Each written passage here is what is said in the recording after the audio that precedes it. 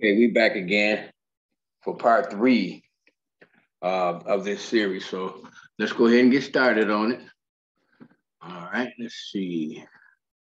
Okay, this is where we left off at. Now, let's look at these amendments because some of y'all might not know about these and some of y'all do. But I hear even Black people all the time talking about the 13th and the 14th Amendment. Let's see if this really is going to help you out. So the 13th Amendment, primary tabs, Section 1, neither slavery nor involuntary servitude, except as punishment for a crime whereof the party shall have been duly convicted, shall exist within the United States or any place subject to their jurisdiction. So this is the reason why, with you out there living wild and running around, because Esau done put all this stuff in your mind saying that you got to get rich. You got to have paper. You got to, you need all this money and all this type of stuff. And, with these different rappers he done produced and put money in their pocket to dance in front of you and entertain you and all this type of stuff. You got to drink this type of liquor. You got to drive this type of car. You got to have this type of bling on your hand. You running around with stacks in your hand, money in your mouth and all this foolishness, right? But guess what? So you see them doing it, you want it, but you don't have the same opportunity that they have, or things just happen that don't happen to be working out for you. So what do? You out here hustling, you out here killing, you out here running wild.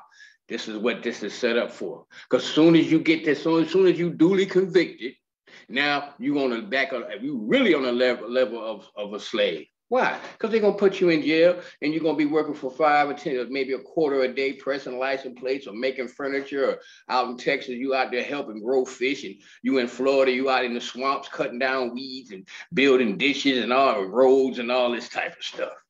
But this is what happens though, because you put yourself in this place. Now, the 14th Amendment says all persons born or naturalized in the United States and subject to the jurisdiction thereof are citizens of the United States and of the state wherein they reside. So this is why you have, when these foreigners come over here, they have kids. They try to hurry up and have kids. So that kid in their mind is a citizen of this United States. But you ain't, and you've been here. Now watch this. No state shall make or enforce any law which shall abridge the privileges or immunities of citizens of the United States. We're going to show you they Jim Crow, they came up with that. So so again, all this does not apply to you. See, which shall abridge the privileges or immunities of citizens of the United States, nor shall any state deprive any person of life. Well, we see this every day. The police killing you every day. And I mean, 90% of the time, they're not being duly convicted. And you know this. So you out here marching and setting stuff on fire and Black Lives Matter and all this stuff. We're going to show you in another video all that's all garbage. Martin Luther King was a paid person, and that girl that just ran off with all these millions of, I'm just trying to show you something. These people are paying them to do this. So your life really don't mean nothing. Right? You don't have the same health care. Your schools ain't getting the same books. It's still going on. So what do? You try to get your kid and take them out here to a zone 1 school or whatever, a AAA class school. He want to play football. So you try to move out somewhere so he can go to one of these other schools so that, I give you an example of this, and then we're going to keep going. It was a school up here in Gwinnett I had went to, and I was doing some work out there. That school was a totally different school. I ain't never seen no schools like this in my life. Then when you come inside the building, the cell phones cut off. You can't use your cell phones in the school. They have a radio station that you, if you want to learn how to be a broadcaster, a disc jockey, all that. They had a full mechanic shop, all that full wood shop with all these different, you ain't got that at your school. So that's what I'm trying to get you to understand. So you don't have the same privileges, right? And you don't have the same immunities. So when it comes to liberty, you're not getting that, because I've heard so many people, man, if I was a white man, I would, okay, but you ain't. So you ain't getting that. You're not getting away with nothing, but it has nothing to do with that. What it has to do is the Creator said he's going to punish you 7 times more for what you do. See? It's just that simple. Or property. Okay, now you can buy houses almost anywhere you want. Some people still don't want you out in their neighborhood because they know what's finna happen. You ain't gonna cut the grass. You ain't gonna pressure wash and paint your house. You're gonna have all these parties with cars lined up, all loud music, weed smelling like weed all the time. You know what I mean? But again, without due process of the law, nor denied to any person with this jurisdiction the equal protection under the law. You ain't got that. You ain't got no equal protection. Because that's been proven over and over again. That man stood on George Floyd's neck until he killed him. And I guarantee if they wasn't, and he was so brazen about it, he didn't care if they was taping him. Because in his mind, he wasn't going to jail, but it was just so blatant. They had to do something about that. Because we know young Black men and women get shot down all the time out here in these streets of course, by yourself, because we know you really don't love yourself either. But it's just the fact that you ain't got the same equal protection under the law. So what you need to find out is about the Creator's law. And that's where your protection is going to come from, because you're not going to get protection as long as you're dealing with Esau. You can forget it. He already said from ancient time, he hates you and he's going to kill you. Point blank. And we see it happening before our eyes. Now, let's go to the next slide. Now, a lot of people that you'll hear people, and next time you hear some intelligent person talking about the 13th and 14th Amendment, or you see some Black person on TV talking about, well, our country, I can't say a word because I was in the military. And I didn't go in the military to protect my country. I went in the military because in the 70s, there wasn't nothing going on. There was no jobs, there was nothing. And I looked around at what I was looking at and I said, man, I can't beat it. I'm looking at people that have been here all their life and they on dope and they working these jobs and just barely getting by. I said, I want to see something. I want to get away. That's what made me do that. But so the Dred Scott decision was a Supreme Court decision in 1857. It claimed that African Americans couldn't ever be citizens of America. And they ain't never overturned it. Ain't never overturned this. So no, I'm sorry, but you're not a citizen. You're not an American citizen. You still under bondage. You still on the level of a slave. But when you go to prison, then you really just a captive at that point, because you always gonna be on this level. It's not. I don't care even if you make it to the NFL, play basketball. Look what they did to Michael Vick. All his fame and everything couldn't save him. They broke that brother down because it's theirs to give. Esau owns the football team. Esau owns the basketball team. Jay-Z got by the Brooklyn Nets because he was telling about a whole lot of things that was going on, getting a lot of these different rappers knocked off. And it's crazy. But this is what I'm trying to get you to understand. Forget about this American dream, because it's a dream. It's not real. It's time to wake up and find your Creator. Now let's keep going. Now, in the Supreme Court case, Plessy versus Ferguson, 1896, the court ruled that Jim Crow laws separating the races were constitutional based on the doctrine of separate but equal. Now, we just got done looking at what? What did we just got done reading? No state shall make or enforce any law which shall abridge the privileges or immunities of citizens of the United States. But they did it for you. So they said separate but equal. African Americans would live with the Jim Crow laws for the next 50 years. Some of them are still around. Some of them are still around. I know when I was a kid in the 60s and 70s, it was there for real. I don't have to look at videos and all that stuff to understand this, because I was alive. Now, this was never amended or overturned. Yeah, you could live almost anywhere you can get a decent job, but you are not equal. That's why you're the last hired and the first fired. And when they want to separate, they raise the prices of the houses, and they have zoning strategies where certain zones get better treatment in terms of tax cuts and upgrades for that community. Still goes on today. And even where I live right now, this part of town is getting ready to be gentrified. And you can best believe for those that don't want to leave or can't leave, it's going to be rough, because by the time they get done raising the taxes, they're going to have to make some type of move. So this is what we got to understand. I mean, I'm hoping that a lot of y'all young people would do some research. You got these smartphones and these tablets, and y'all know how to do everything, TikTok and all this other foolishness. Spend some time to learn some of this stuff. I mean, half you right now, the police pull over, you don't even know your rights, but you should know your rights, right? For the ones that you should know. But again, you got to understand that you're not a citizen. So ain't no need to argue. I be watching these people arguing with these police and all that. Can't do that. If they're going to kill you, they're going to kill you. Best to be polite, you know what I mean? But again, your protection comes from Yahuwah. And if Yahuwah's in your corner, they're not going to bother you. They can't touch you. They're not going to touch you. Because the spirit is going to put in their mind to let you go, especially because you ain't doing nothing. The car don't smell like weed. You ain't got no open containers in there. You probably on your way to school or work or trying to go study something. So Yah's gonna protect you from, but you have no other protection from this, y'all. Now, the projects, do your research. This is what they call separate but equal. They living out in the suburbs, fat, juicy houses. You here stacked up on top of each other.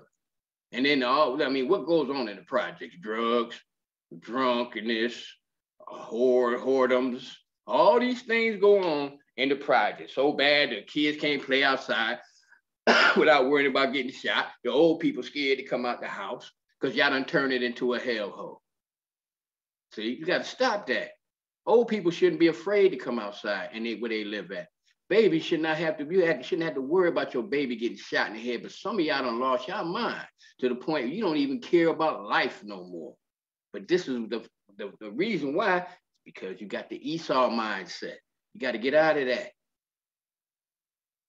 Right? Now, this man's saying skin color is not a crime. And he's right. Skin color is not a crime. But the criminal is you and me because we refuse Yahuwah. So he uses these people to put you in check. And see, when you go to the penitentiary, that used to be a place of, penitentiary comes from the word penance. So when you went there, they were supposed to give you a Bible and you were supposed to start learning something and getting your mind together. So you'll come out and stop breaking the commandments, because it's only one of the commandments that's going to get you in trouble. If you steal, if you kill, right? I mean, if you covered something that somebody got and you want it so bad that you kill them to take it from, all those 10 commandments is what would save your life. But you can't go to the Christians and get that because they're going to tell you that you don't have to do that no more. But this is the very reason why our people are in the position that we are in right now. And this is why a lot of y'all young folks don't have no hope. And this is why you out here wilding out, because you figure like you don't know if you're going to be alive tomorrow anyway. What difference does it make? Because I want to live good too, right? Now, let's do this here. I got to stop this because last time I hit this, they did something sneaky on me. All right, let's see. Hold on.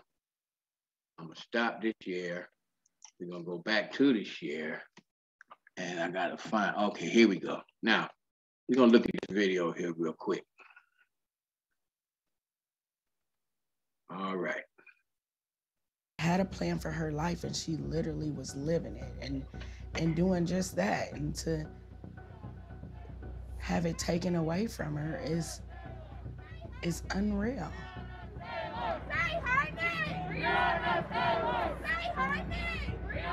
This should never happen again to anyone. No one should ever have to experience that.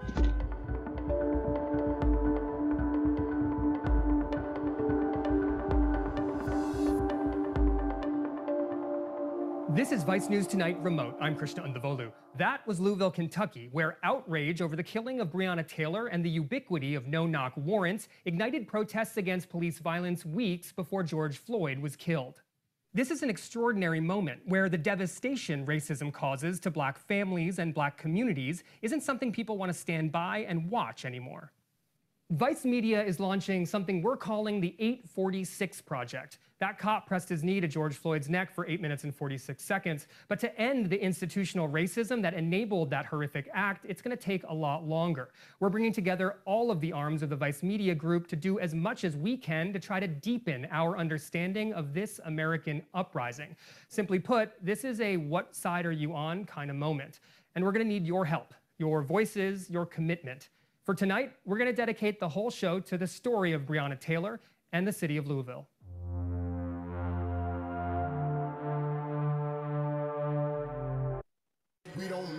We are the key to shaping our own stories. No matter who you are or where your people come from, we are Black. We are the future. And we run things.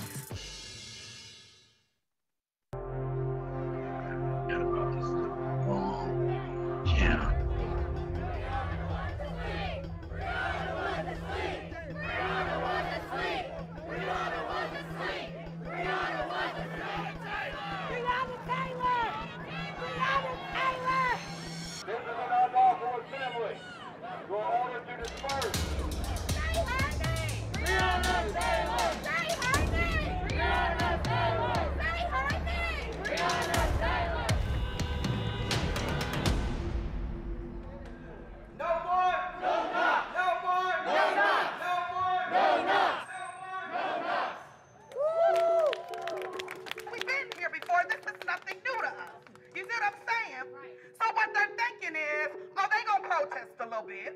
They gonna make a few signs.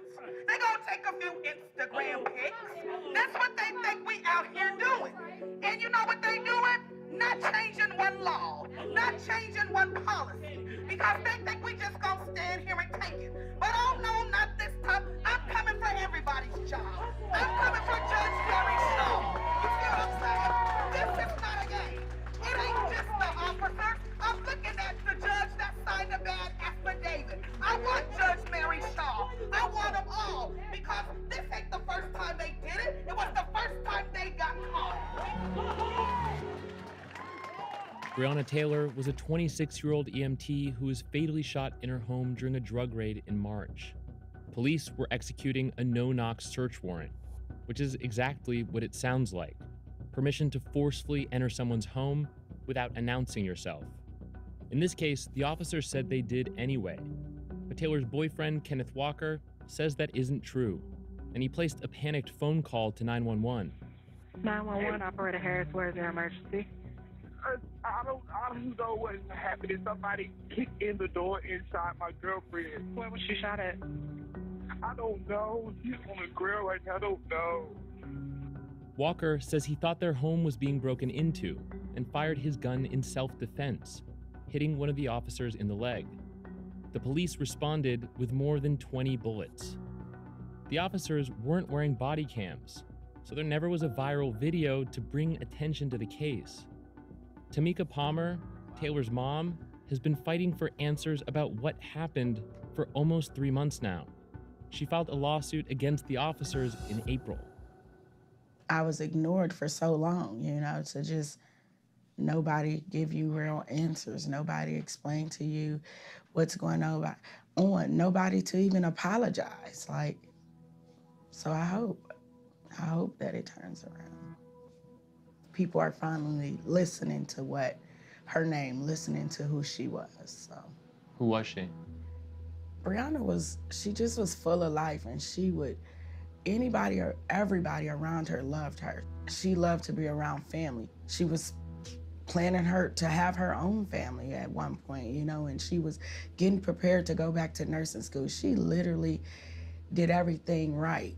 She had a plan for her life, and she literally was living it and doing just that. And to have it taken away from her is unreal.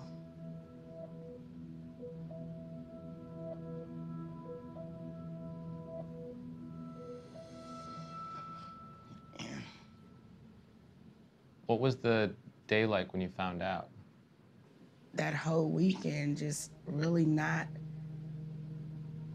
knowing, not ever even seeing her, not knowing that it was actually her.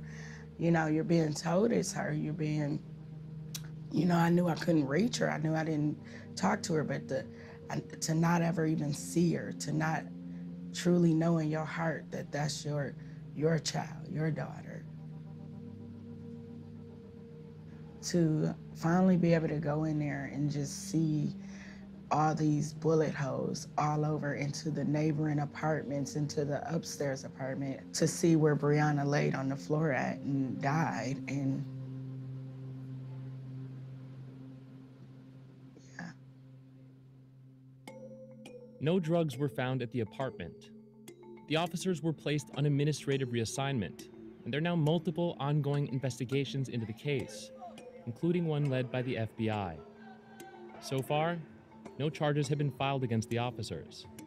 But Walker was immediately arrested and charged with attempted murder. He spent 2 weeks in jail and another 2 months on house arrest before the charges were dropped. Once I found out where Kenny was, I was nervous for him to know that I still not know the whole story, but now Kenny's in jail and I'm not knowing exactly what for and what's happening with him. And he's the only person who I could get any real answers from to what happened to Breonna, and just to not even have access to him at the time, and to think that now that they're trying to charge him with murder for thinking someone broke into the home and responding to that, like, that's insane. And yeah. I'm standing here in mourning for Breonna. They made no announcement before they broke into Breonna's home and murdered her. Louisville City Council is now considering a complete ban on no-knocks. They're calling it Breonna's Law and voting on Thursday. The ban is something local politicians like State Representative Attica Scott have been advocating for years without much traction. I'm disgusted that the police have continued their practice of failing to make any kind of announcements before they violently attack my neighbors. Do you feel like any progress has been made, not just over the past month, but over the past few years? Very little progress.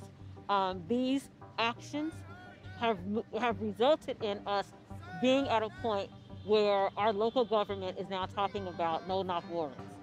Now we need our governor and our legislature to talk about no-knock warrants across Kentucky. They're suspended at the moment, are they not? Suspended, that's it.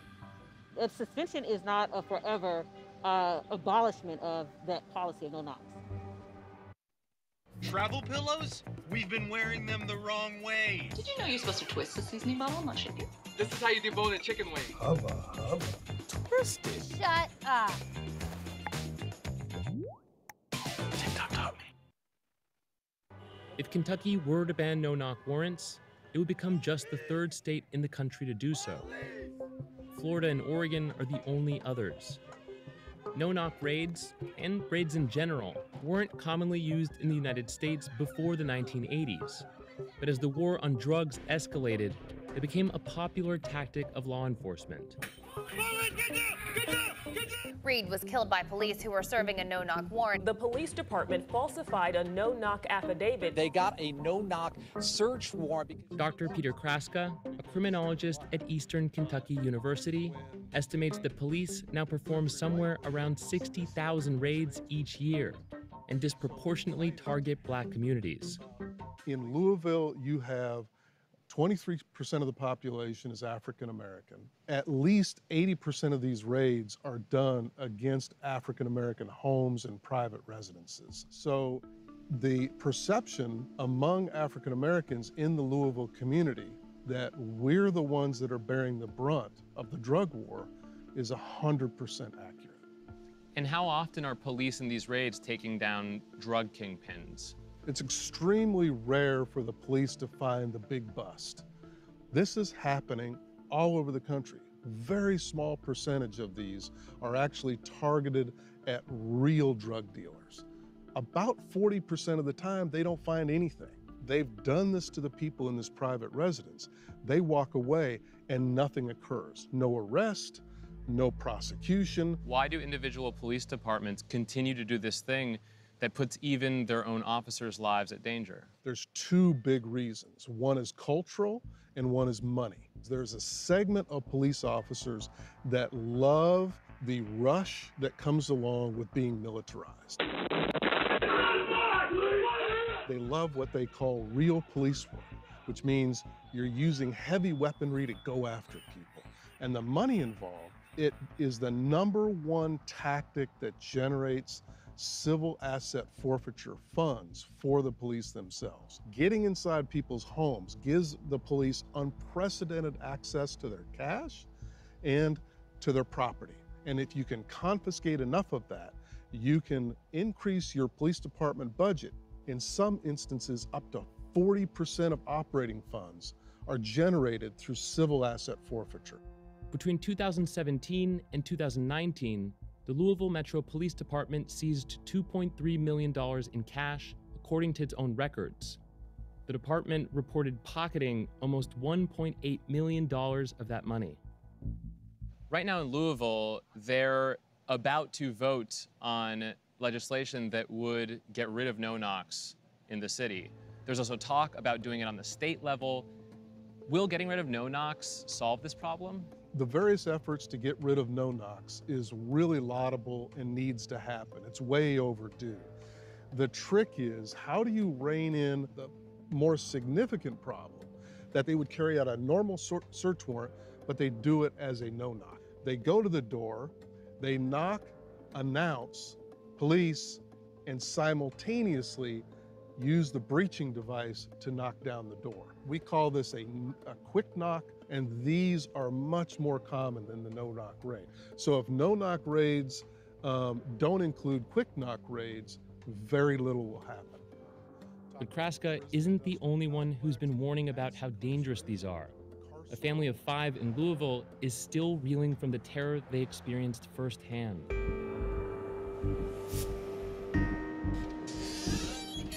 Mario Doherty is a father of 3 and a local artist who designs sneakers. He's just going to Italy. I got a professional ball player over, man. He be getting shoes. And then he wanted some Malcolm X Jordans, man. I pretty much do them how the people want them, man. In October 2018, his house was raided by more than a dozen SWAT team officers. The warrant lists 2 people associated with his address, who Mario says he's never heard of. Do you remember the day that cops came and knocked down your door? What do you remember from that day? What was that day like? It was a normal day. It's like I woke up, was drinking coffee, and I was actually working on some of my artwork for the museum, and then that's when it happened. If dubs are 20s, then should we call it 19 dub? Unlike in Taylor's case, the officers involved in the raid on Doherty's home were wearing body cams. Travel pillows? We've been wearing them the wrong... I'm sorry about this, y'all. I got it on my other channel, and so it's going to be commercials in this, but I'm going to see if I can do the next video on my other channel where I got the premium, YouTube premium. Sorry about this. I apologize for this. Wrong way. Did you know you're supposed to twist the seasoning bottle and not shake it? This is how you debone a chicken wing. Hubba. Twisted. Shut up. TikTok taught me. Vice News obtained the full, unredacted video of the raid. The officer's search warrant wasn't a no-knock, but they still plowed through Doherty's front door. Knocking up.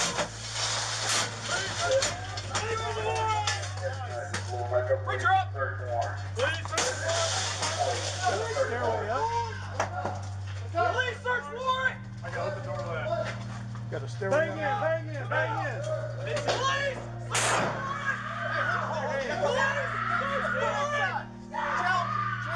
Hey, police search warrant! Hey, let me see your hands. You got that? I got one. Go ahead and come to the sound of my voice. Come down. Come down to me. Who's coming out? Let me see your hands. Come on out. Thank you. Here, slow down. Come on, slow down. Slow down. Just come out to the sound of my voice. Come to me. Hey, don't move, okay? One over. Here, come on out this way. Only one over. Come out this way. Mark. Man, come out this way. Hands up. I know. I'm just. Hands up, baby.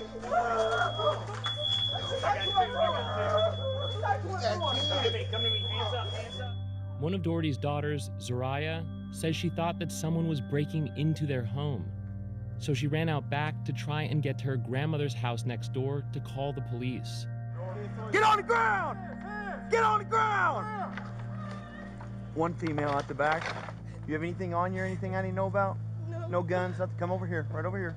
No guns or nothing that's gonna hurt me. How old are you? 14. I'm gonna look and make sure you don't have no guns, okay? Nothing that's gonna hurt me. Doherty's children, who were 13 and 14 years old at the time, are still struggling with the memories of that day. I heard like a couple bangs. First, I thought it was probably like a door or something. I was running and yelling, stop, stop. I hear like right there, like there's like a steep. So I right there, next thing you know, I seen like a whole bunch of people pointing their assault rifles at me straight to my head. The first thing that happened went to my mind. What happened? What happened? The first thing that came to my mind. My dad got shot. Do you see law enforcement the same way that you used to before that? No. Innocent family held at gunpoint. No reason. False accusations. It's wrong. We was kids. We shouldn't have to go through that. Especially if we didn't deserve it.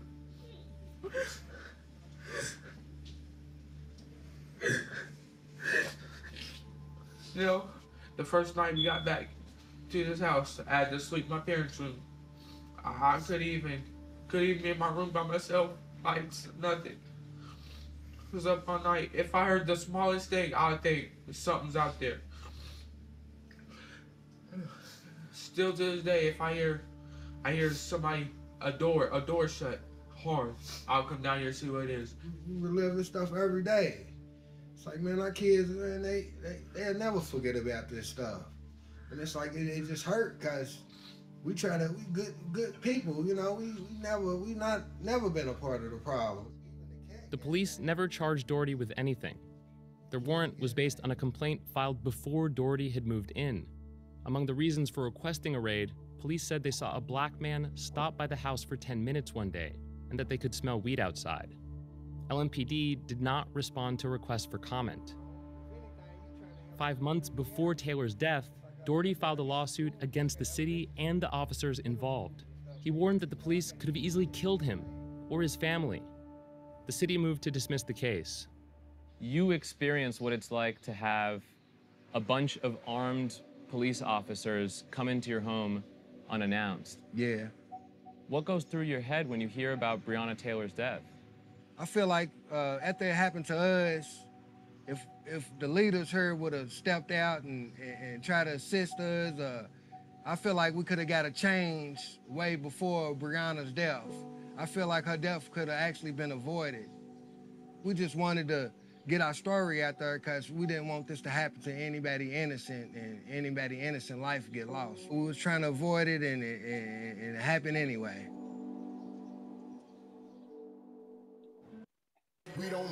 We are the key to shaping our own stories. No matter who you are or where your people come from, we are Black. We are the future. And we run things. Yeah, right. You will hear us. You will see us. You will know that Black lives do matter. We will not stop until we have justice. That's right. Say her name. Breonna lost her life March 13th. We love her and we miss her so much. Like, I just want y'all to understand, like, I've never experienced the pain. And let me tell you something, this ain't even my own child. So I can't imagine how she feeling right now. To see all these different people, all walks of life, all I could think is, look at the world changing, because I've never experienced a time in my life anyway to have all these people come together, to have the same. Do you notice that? All the people is together. And this is what it's gonna take. We're gonna have to get up under Yahoo of everyone that can. Because as long as they keep us separated like this, they're gonna be able to rule and conquer us. Again, the brother told you on the cartoon, it's the 1%. It's Esau and his crew, and all the rest of them that belong to him through their little fraternities and all this type of stuff. That's their job. They're gonna. This is just part of it, you know. But it's not every white person. It's not every other person of any other race. It's just the fact that we got to understand these things. We got to understand who our true enemy is. Okay, we're gonna stop right here and we're gonna pick it right back up.